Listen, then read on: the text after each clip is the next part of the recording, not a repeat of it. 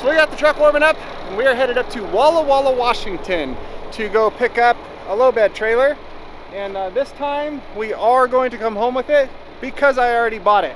And I bought it sight unseen, so hopefully it's good. And I also paid a lot more for it than I wanted to pay, so hopefully it's good. But we're gonna head up there, go get that thing picked up, and see if I made a good choice or not. All right, so it is many hours later, and we're up along the Columbia River, as you can see there. We're in Oregon right now, but on the other side of the water there, that is Washington that you're looking at.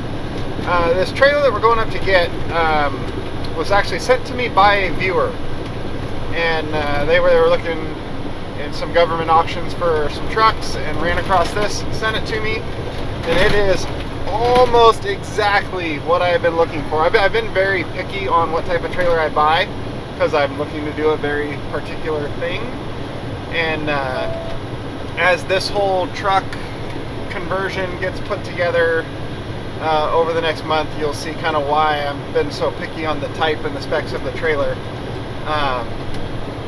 But this one fits pretty much all the marks I wanted except for air ride. This is a spring ride trailer. I would have preferred air, but I was willing to give on some of the specs or the others just to get a trailer, and in all reality that's probably the least important of all of them. So the fact that it's spring ride isn't a big deal. I'm not going to draw this out a whole bunch. I like to, you know, make a whole 20-minute video in the very end, finally show you the trailer. I hate people do that. So I'm going to have to throw it a little farther. I'm going to sleep in the truck here tonight, then finish the trip in the morning, and you'll get to see the trailer in like this quick. Here it is. This is my new, well, new to me, definitely not new, Trailys 35-ton folding neck low bed trailer.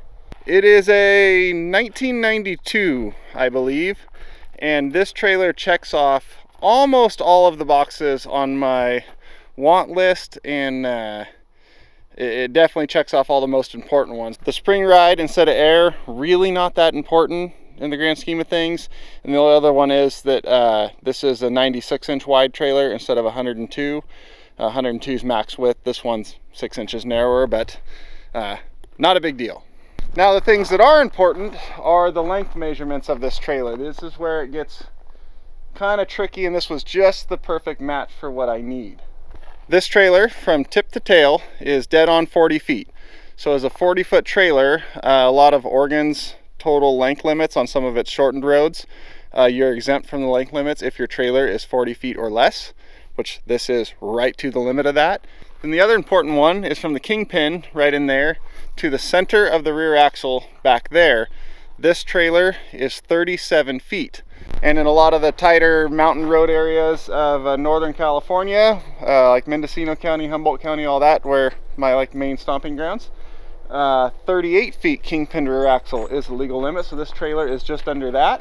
And then also in those areas where I'm going to need to be going a lot, they have a 65-foot overall length limit, and this setup right here, with how deep that kingpin is in the neck and the length of the neck right there before the well, allows me to slide my fifth wheel up just enough and still have all the turning clearance under there, that from, well, nose to tail, bumper to bumper, I am just under 65 feet as it sits right there. And that should spread my weights about right to where that fifth wheel is to my front axle for my drives. Meaning this trailer and truck setup are legal pretty much everywhere I need to go in Oregon and California, while still getting the maximum load space of deck back there. It could not have worked out much better than that. Now, if you're wondering why I wanted a folding neck trailer instead of a removable gooseneck trailer, that's a very important feature as well, but that'll become a whole lot more important once this truck is done with its surgery here in a month. One part of that is that on a removable gooseneck trailer, right up in here, there's a leg that comes down and sits on that back cross member of the truck right here, and that's what holds the neck up on the back of the truck while you detach it from the trailer. And once this truck's done with its surgery, it's no longer going to have that cross member right there. That's all going to be wide open between the frame rails up to about here-ish. And I mean, you could put a 6x6 across there for that leg to sit down on, or weld a big piece across that leg so it spreads between the two frame rails, but then it doesn't tuck up as far, and then you have a 6x6 you're dealing with all the time, and this one doesn't need anything. Any truck can pull it. You don't need any pad there for that leg to sit on, anything like that. And then the other thing with the whole any truck can pull this is this trailer's fully self-contained. Looks like Rusty likes it. It's got its own motor and its own hydraulics, runs completely by itself. You don't need a PTO on the truck.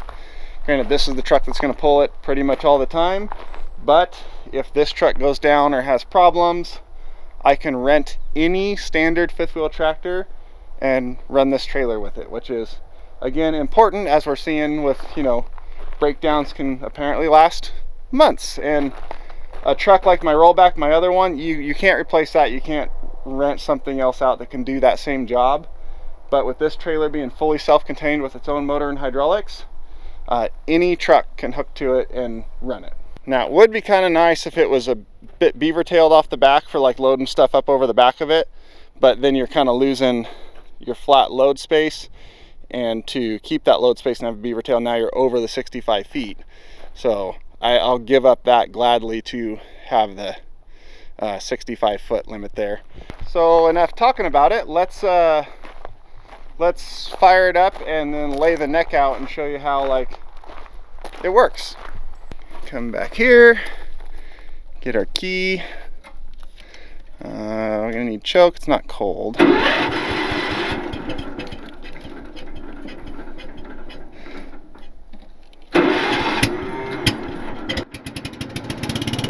Nope, we didn't need the choke.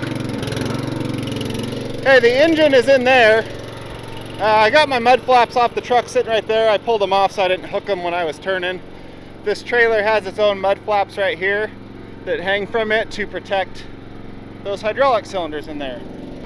So we come back here and we push and it stays, and you will see the feet come down.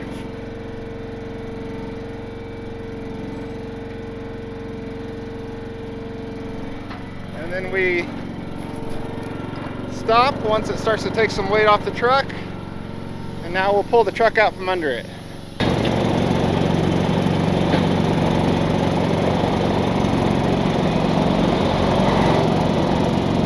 Okay, now we come back over here to our valve, pull it out. Oh, hold on.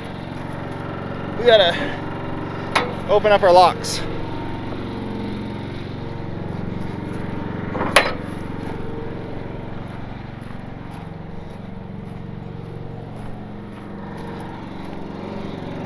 Now we come over here and pull our valve out.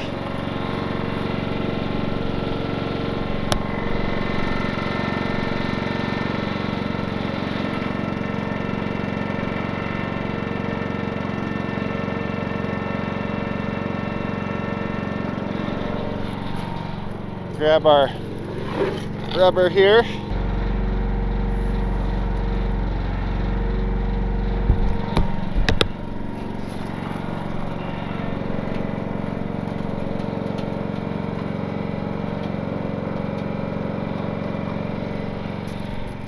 Check that out. I'm parked right in this curve of this belly right here, so it sits up in the front some, but normally that'll flatten out and this will be one smooth ramp all the way up onto the trailer. Update, if you're on kind of unlevel ground, just stick some blocks right there at the front of the deck to kind of counteract that hump. And you can see just a nice, smooth, easy ramp all the way on there. That's nice. You see the kingpin here is on a collar here, so you throw that piece of rubber under or a piece of cardboard or anything, and the kingpin sets on it and comes up. And it doesn't stick like up past the trailer, but then you have a super nice, easy load deck. And then as you can see, you can back a truck right on. The two back axles can sit right on the islands there. That's what they're for. Some call them islands, some call them bolsters, whatever. This is a very long truck and it fits. Then you would just come back over here, bring your neck up.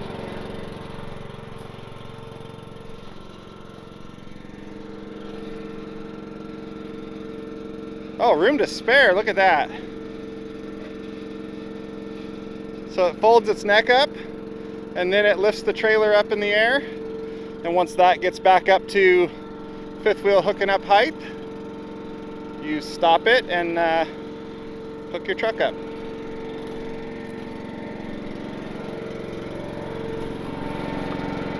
There you go. So then we could come back over here.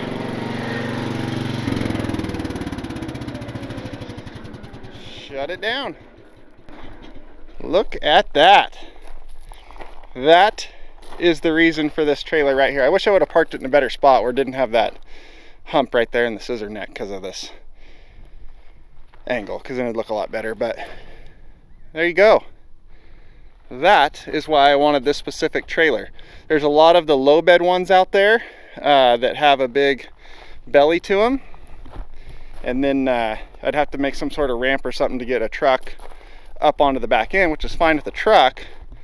But if you have like an RV or a bus or something like that that has a long tail on it, you'd be fighting hitting that with that lower belly to it. And then a removable gooseneck, like I said, one is not going to work very easy with this truck once it gets things done to it here in a month. And two, the gooseneck is in the fifth wheel of the truck when you're ready to load and unload.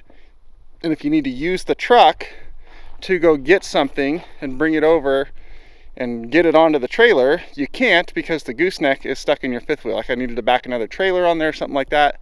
The gooseneck that I need to remove and able to load is stuck in the fifth wheel, so I can't use the fifth wheel to do other things. So that is why I wanted this setup right here. And that makes me happy to see, one, that super long truck fit, meaning pretty much any other truck will fit. Height will be the only issue. That right there is no problem. That antenna, I just like bungee cord that antenna down. A tall sleeper truck, obviously not, but that you would just tow instead of haul. But this can haul equipment, vehicles, trucks, all kinds of stuff, and I can hook literally any truck to it and do it. And it can also go pretty much anywhere I need to go in the length restricted 65-foot zones of Oregon that we have up here to the northeast and over on the coast, as well as down Mendocino, Humboldt County in California. Good to go. Legal everywhere I need to be legal. So that's that was like the perfect spec of trailer to find. Thank you, lady whose name I forget that sent that to me. Sorry, I don't remember, but thank you. I guess we can look under now. You see those cylinders push on this outer portion of the scissor from back there. So when they lift, they just fold this neck right up. And then once it's up, they lift the trailer. All you do now is you flip your locks in place and hook your truck back up to it, tie your stuff down, and you're ready to go. The more I'm looking at it here, the more I'm thinking I might build some little like tire chalk stops right there at the back so I can bump into them and know I'm at the back. But that works out so freaking perfect. And I know the comment I'm going to get, so I'm going to answer it right now. My rollback is also a setback axle truck like this, meaning it's got that overhang in the front. It's a 4-inch longer wheelbase than this truck, so yes, my rollback will fit on this trailer if I need to go load it up and haul it out of there. I mean, it'd have just a little more the bed overhang off the back, but that's what flags are for, and good to go, but it'll fit. So that is the new trailer. I didn't film any of the getting it and driving back and all that stuff because like I said before, I don't want to drag everything out to the very end of the video, and I know you'd want to see how it worked, and I didn't want to fold the neck down and fold it back up out states away and all that stuff, because just my luck, that's when the engine would blow and I'd be stuck with the neck on the ground or something stupid like that. So I wanted to get it home first. It tows nice, brakes work good, all the lights work, hydraulics work great, everything is what I was hoping it would be, which means yes, my $27,000 gamble on an auction site I'd never heard of before with a trailer I'd never seen before luckily did pay off. A little more than I wanted to spend, but for the specs to be so perfect as far as the lengths, which are the important ones, I think it's worth it. And also not having the belly in the middle, I don't think I've seen another one quite like this. So Good bit of money, but worth it. So that's gonna be it for this one. I just did a whole lot of driving for a couple days and sleeping in a truck, so I'm gonna go in the house, get a nap, maybe get some more rusty pets, and we'll see you guys next time. Thanks for watching.